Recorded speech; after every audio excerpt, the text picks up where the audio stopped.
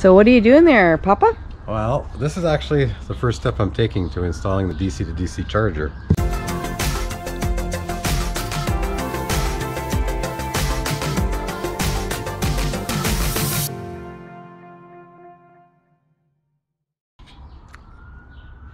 Which will allow us to charge our lithium battery from the truck alternator.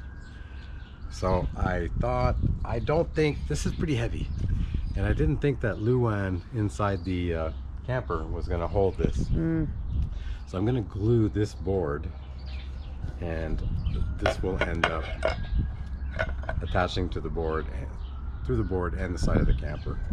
So the first step is to glue this board into the camper, so to give it a little bit more strength. What kind of glue have you got for that?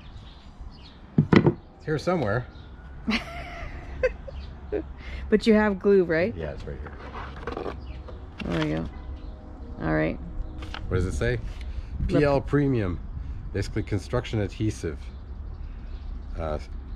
Strongest for wood, stone, vinyl, granite, or anything. Okay. Well, that should hold it.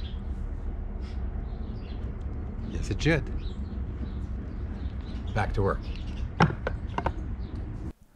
So time to run the wiring. So here I started from the battery compartment and then pulled the wires through the frame. Well, I attached it to the battery first, so I had something to pull against, and then all the wires didn't come through. I laid them all out together, ran them through the frame, the bottom frame of the truck, and then found this little compartment. You can pull off this little slot here, and I started fishing the wire, or getting the fish to go down there, and I finally found a path that I could actually get the fish through. So taped all the wires to the fish, and lo and behold, they all came through. I managed to get them through, you know, with one fish pole. So, you know, this was the hardest part of the job, the one that I wasn't sure how I was going to do, but just look, there on the side there, on the side of the bed rail, there's a little oval slot, and that's where the wires ended up going into, or coming through. And then I was able to crimp the quick connect and then snap in the quick connect to those ends, and lo and behold, it's ready to go. And that's where the wire will be coming out from the camper.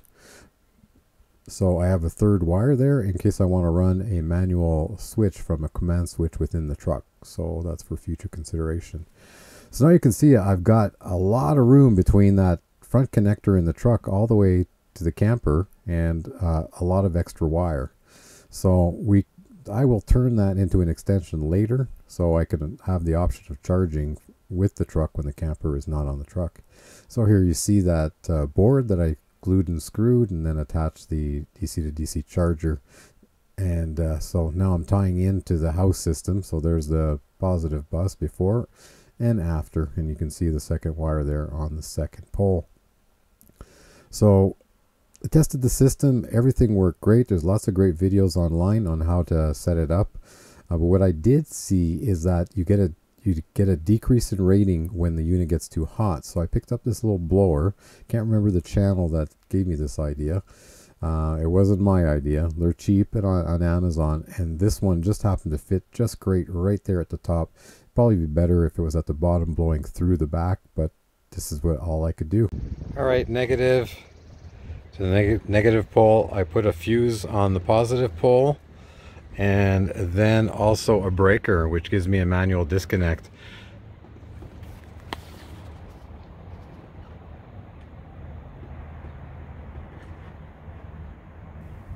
Well, the installation was a lot easier than I thought. I was really, you know, not sure about it, but I researched it. I got all the parts list together. It took me a number of months to get everything together and wait for spring, but in the end we got it done.